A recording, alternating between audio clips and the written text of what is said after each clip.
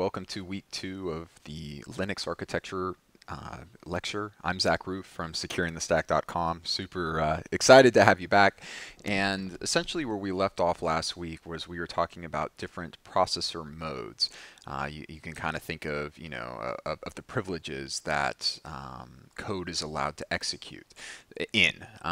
So we looked at kernel mode and user mode, okay? And essentially protection rings that you're looking at right here is a diagram of them, are essentially a way of visualizing that.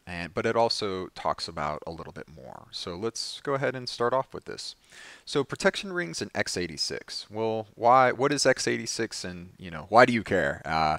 So essentially x86 is the most popular processor architecture for desktop computers, okay? And sometimes when you look into the specs of smartphones, you'll see ARM-based processors, okay? And what that essentially is that ARM is the most popular kind of processor architecture for mobile devices, as it is more efficient with its battery utilization, okay?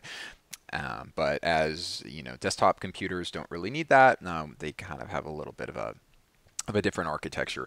One thing that you can kind of see is you see the X in x86. Essentially, that's just saying some numbers with X 86 at the end. So whenever you see these this family of processors, you'll see many different ones. However, they always end in 86. So that's kind of why that's there. So we can basically kind of going into protection rings a little bit more. We can think of protection rings as a graphical depiction of CPU privilege levels, as I already kind of spoke about, okay? In a follow-up lecture, I'll be diving more into the CPU architecture of how protection rings work and getting pretty low level with it. It's going to be pretty sweet. But now let's just kind of look at the basics, okay? Oops.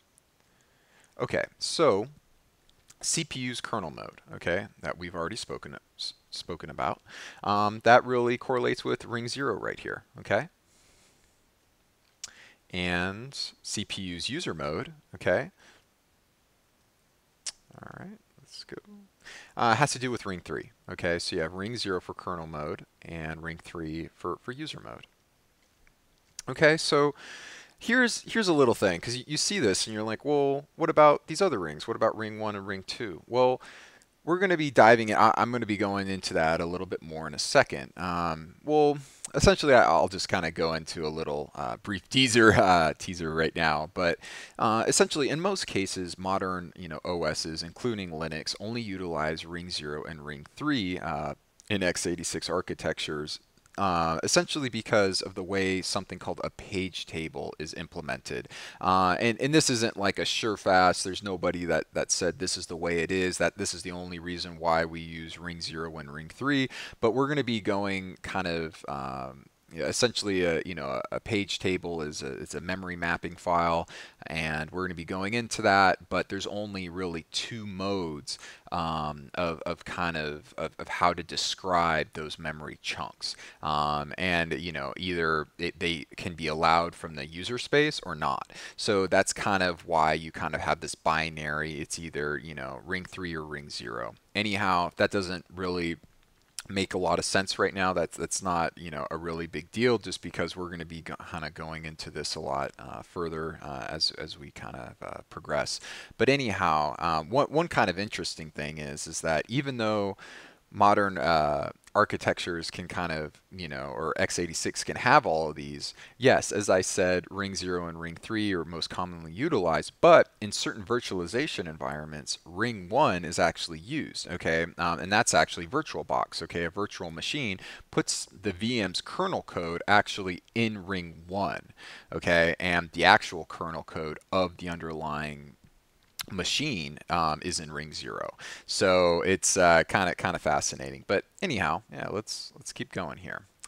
So and we already we started to look at this, but let's look at it a little bit more. So if all processes can start in ring 3, right, as we've already spoken about, how do they execute ring 0 privileges, right? Because like the kernel, that deals with the underlying operating system. Well, if I'm a user application, right, a user process, I'm going to need to sometimes look at the file system or do input output things. These are things that are essentially, restricted to, ring 0 privilege, or, the kind of kernel privileges. So how does this occur?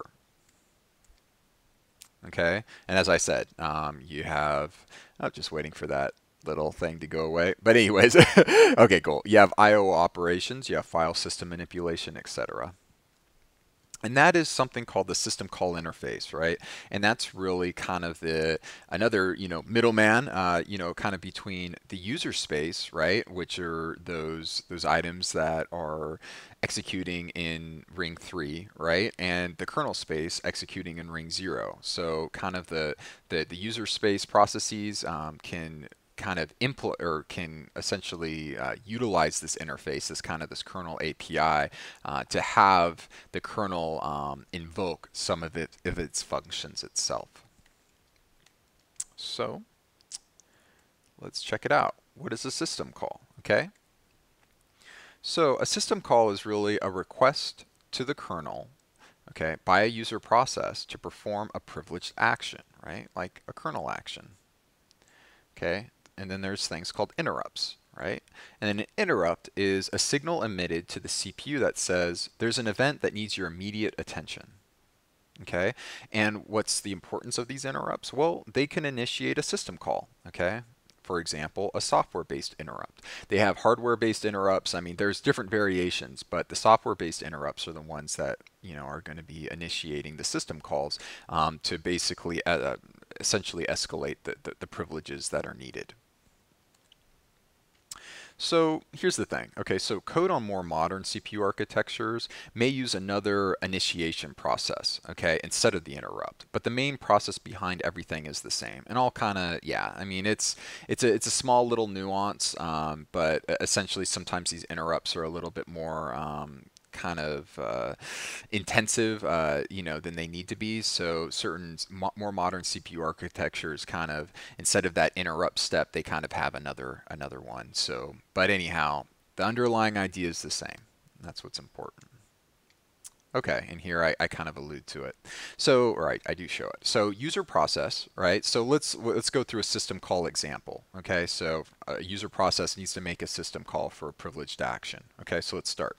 So a user process needs a kernel action, so it initiates an interrupt, right? Or sysenter sysexit instruction. Okay, those are the more efficient ones that are used on more modern architecture, CPU architectures. Okay, so number 2. The interrupt or instruction puts the CPU into ring 0 and passes control to the kernel. Okay, the kernel determines if the user process should be granted the system call, okay, based on privileges. And if granted, the kernel will execute the system call. Because the functions that are actually being invoked, like say, like the file manipulation and, a lot of that code is actually housed in the kernel. So it's kind of this sharing of code in a way you can kind of think about it. So, and once finished, the kernel initiates a change to ring 3, and then the kernel gives back control to the user process. Sweet. So process management. Well, you know what? Actually, I think that this will be a good kind of natural time to stop for this week. And because the process management is going to go a little bit more lengthy or go a little bit further. So we'll stop here and looking forward to seeing you next week. Thank you.